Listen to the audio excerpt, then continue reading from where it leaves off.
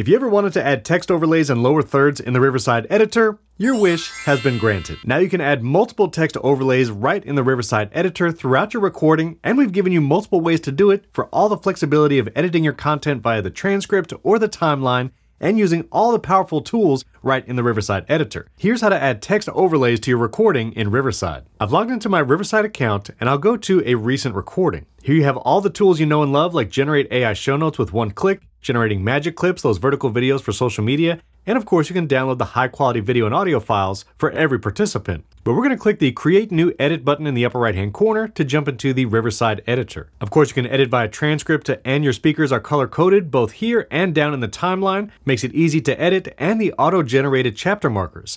But if we wanted to add text overlays like a lower third, I'm going to zoom into the timeline. I'll put the playhead exactly where I'd like to insert some text, and you'll see a new tool here on the right hand side called Text. Here I can select some pre-made designs from my text overlays, or start with plain text and customize it further. Maybe I want to put a lower third for a guest name. I'll click the Smart Styles name right here, and once that text is overlaid, I can move it anywhere in the frame.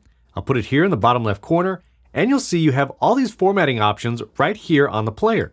I can select a different style. Maybe I want to do outline text. You have multiple fonts to choose from. You can adjust the size of the text. You can change the highlighted color. You can choose your capitalization or go to all caps. If you have multiple lines of text, you can choose to write, justify, or center it. And you can even add multiple layers of text and then bring it forward or backward as needed. Let's say I'd like to duplicate this because I have another title, and now I can move this title over here. If I ever need to edit the text, I can just double click, place my cursor where I need, and change the name. And now I have my text overlays right here in the timeline.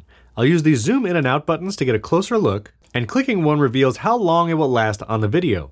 I can put my mouse here on the right or left side, and then click and drag it to make the title last longer. I can select Kendall's lower third, and then click that to make it longer as well. If I wanted to move where this text started, I can just click and drag it earlier in the timeline or later. Keep in mind that if you have two text overlays happening at the same time, they will appear as one overlay. So moving it to the left or to the right will change both pieces of text.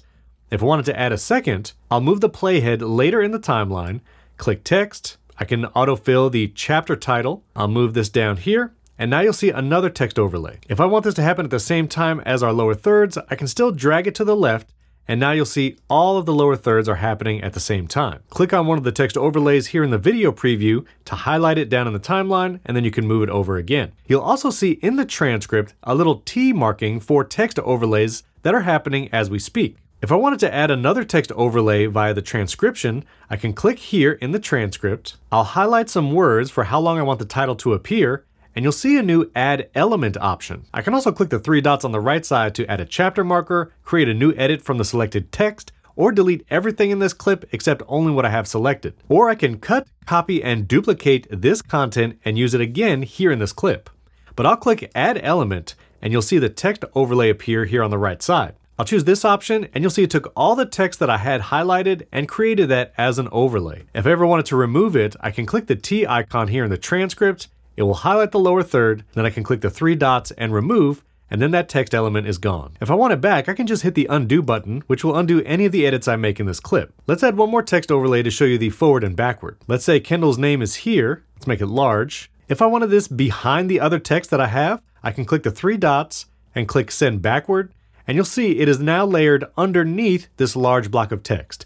I can then click this large block of text, hit the three dots, and send that backwards, and I'm changing the order as to which these text overlays appear. And this is still separate from the overlaid captions, so I can click the captions tool and still choose to overlay captions throughout this clip. I still have all the options for font, size, and color, and that will follow along the transcript throughout the entire clip. When you have everything perfect and you're ready to export, click the share button in the upper right hand corner. You can export up to 4K video, normalize the audio so everything's the same level, and you're ready to export. And that's our new text overlay feature in the Riverside editor. If you have any questions, leave comments below this video. I answer those personally. And don't forget to subscribe to the Riverside YouTube channel right here. Any new features, you'll see tutorials and news on it right here on the channel. And if you want to learn more about Riverside and see some of the other amazing features we've launched recently, I'll leave a playlist right up here and another video right up here that YouTube thinks you'll really enjoy. Thanks for watching. We'll catch you next time.